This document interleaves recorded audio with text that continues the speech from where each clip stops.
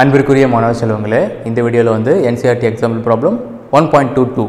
So இது ரொம்ப சிம்பிளான ப்ராப்ளம் தான். ஆனால் இன்னும் கொஞ்சம் டீப்பர் அண்டர்ஸ்டாண்டிங் இருந்தால் இதில் என்ன சொல்ல வராங்கிறது அப்படிங்கிறது ரொம்ப தெளிவாகவே புரியும்.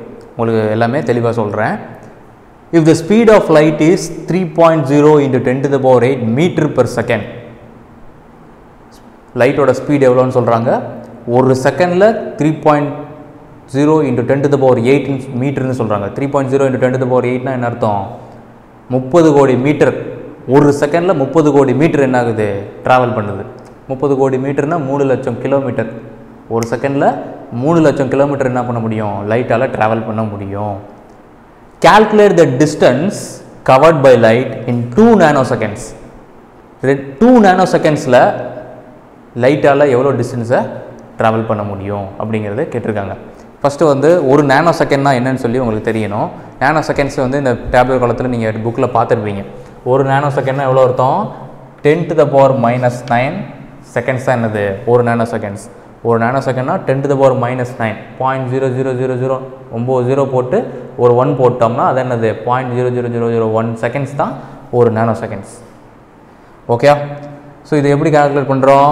10 to the power -19 இல்லையா? இப்போ 2 nano செகண்ட்ஸ்னா 2 into 10 to the power -19. கரெக்டாக? 2 nano செகண்ட்ஸ்னா 2 into 10 to the power -19 seconds தான் 2 நேனோ செகண்ட்ஸ். டிஸ்டன்ஸ் எப்படி கால்குலேட் பண்ணுறது?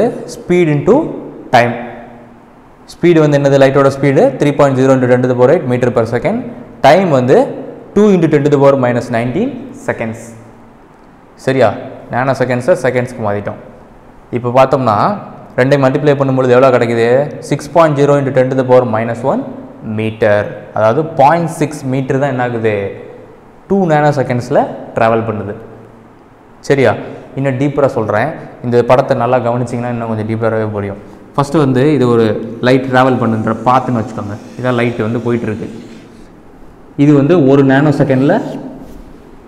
செகண்டில் இவ்வளோ தூரம் கடந்திருக்கு. சரியா?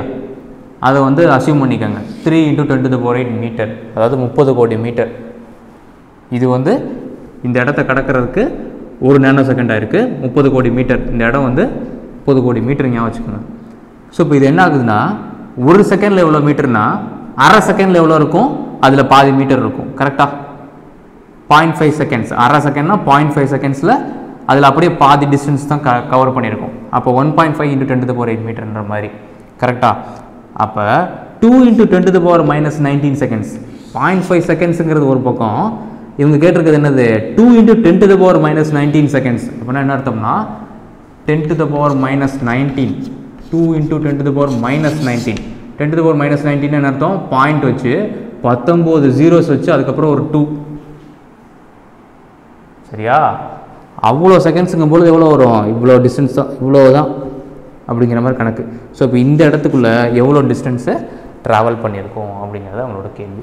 ஸோ இப்போ ரெண்டையும் மல்டிப்ளை பண்ணும்போது அந்த டிஸ்டன்ஸ் வந்து நம்மளுக்கு என்னது கிடைக்குது? வெறும் 0.6 மீட்டர் தான் என்ன ஆகுது? ட்ராவல் பண்ணுது. ஓகே, இது உங்களுக்கு இன்னும் டீப்பராகவே புரிஞ்சிருக்குன்னு நினைக்கிறேன். வேறு ஏதாவது டவுட்ஸ் இருந்ததுனாலும் கீழே கமெண்ட் செக்ஷனில் போடுங்க. சேனலுக்கு சப்ஸ்கிரைப் பண்ணுங்கள். ஸோ தேங்க்ஸ் ஃபார் வாட்சிங் ஸ்டூடெண்ட்ஸ்.